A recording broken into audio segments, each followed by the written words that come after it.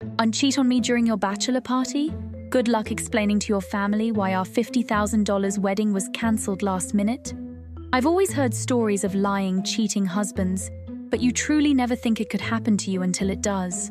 All of this insanity happened in the past week, and I still feel like I'm living a nightmare that I'm waiting to wake up from. I was with my ex-fiancé for 3 years. When I met him, it felt like a dream come true. And he really seemed like my Prince Charming. We had so many similar interests, and he seemed like such a kind, sensitive man. He was always soft-spoken and seemed so different from any man I had ever met in my life. He was always complimenting me and getting me tiny gifts, and I felt so loved by him. He proposed to me a year ago at my favorite high-end restaurant.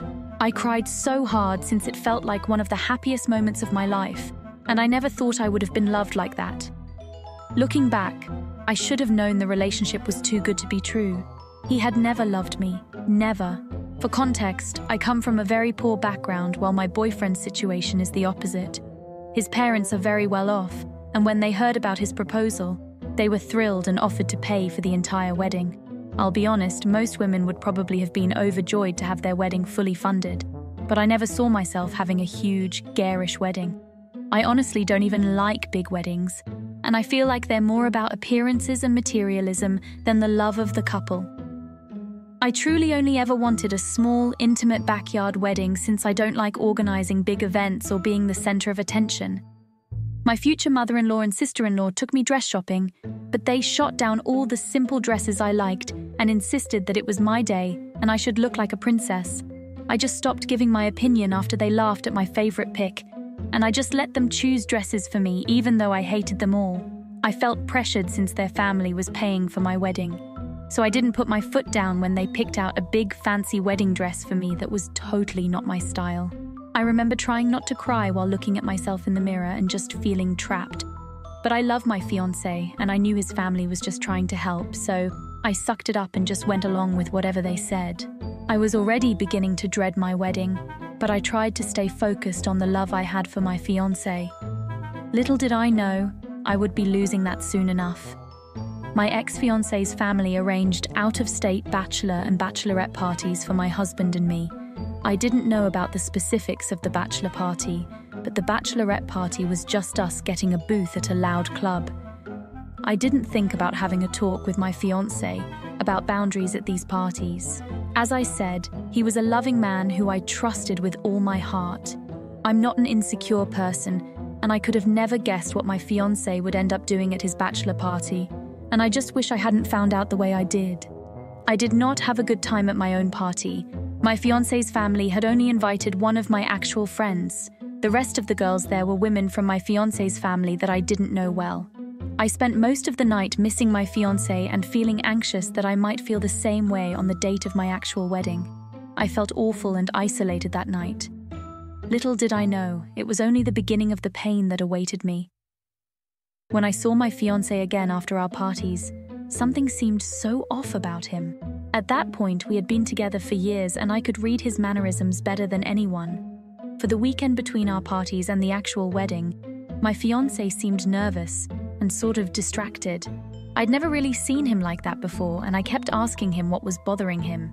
All he said was that he was nervous about the wedding, but I had never seen him like this, so his behavior was really making me worried. In the days before our wedding, I was a mess. I was racked with anxiety over the huge, luxurious wedding that I had never wanted, and I didn't feel stable in my own relationship. I remember thinking that I should have felt happy and excited before the wedding, but I felt the complete opposite. The night before our wedding, my fiancé had been acting weird all night and spending a lot of time on his phone. I was up in the middle of the night, unable to sleep because of my anxiety, and something just snapped in me, and I decided to check his phone to find some clues about why he had been acting strangely. I saw that the group chat that he had with his friends, which he used almost every day, was completely deleted off his phone.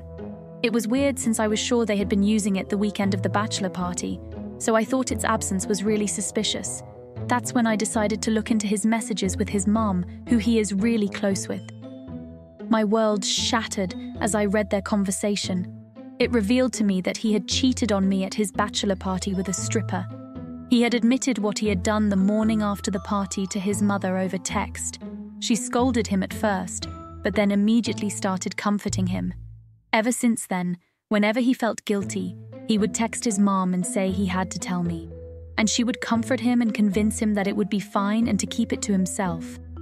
She told him it would only hurt me, and that the wedding was all arranged and everything was paid for, and this wasn't a good enough reason to let everybody down. His mom had always been nice to my face, so I was appalled to see her so complicit in his cheating and his secrecy. I felt so destroyed in that moment, but part of me felt weirdly relieved. As soon as I found out about the cheating, I knew I wouldn't be marrying this man, and that this wedding was happening over my dead effing body. I sat there in bed next to my sleeping, cheating fiancé and tried to decide what to do next. I remember looking at him and wondering how dare he sleep so soundly as my heart broke beside him.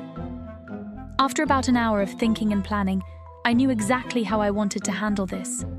The single thing I had paid for out of the whole wedding was my fiancé and I's honeymoon trip, since I had wanted to stay in a nice resort in my home country, and my in-laws didn't agree with my choice of location.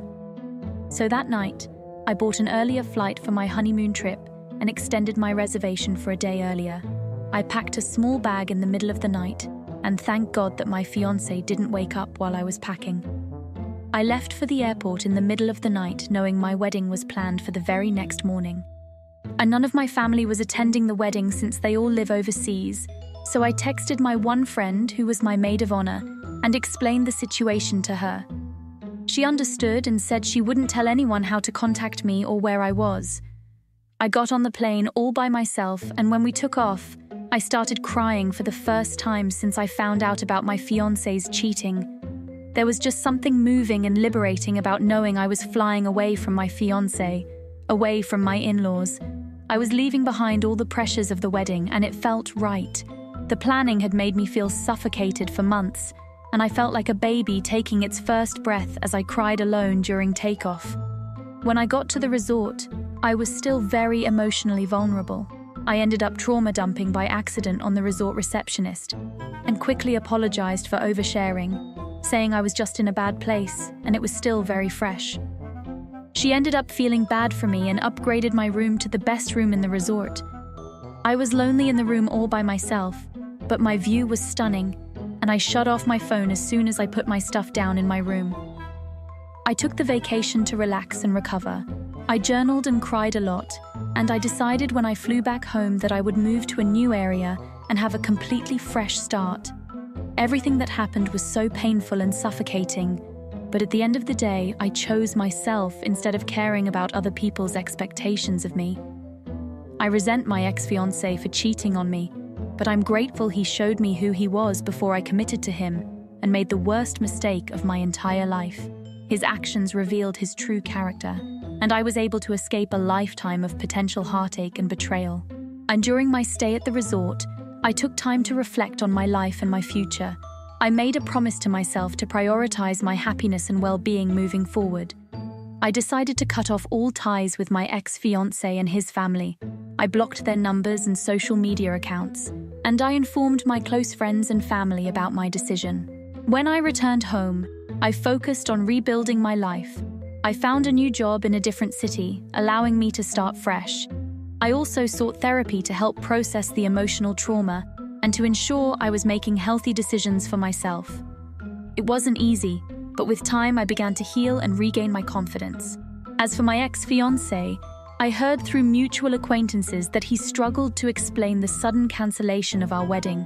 His family was embarrassed and upset, and he had to face the consequences of his actions. I never reached out to him again, and I have no intention of reopening that chapter of my life. Through this painful experience, I learned the importance of self-respect and the strength to walk away from toxic situations. I realized that I deserve to be with someone who truly values and respects me, and I am hopeful that one day I will find that person. For now, I am content with focusing on my personal growth and happiness.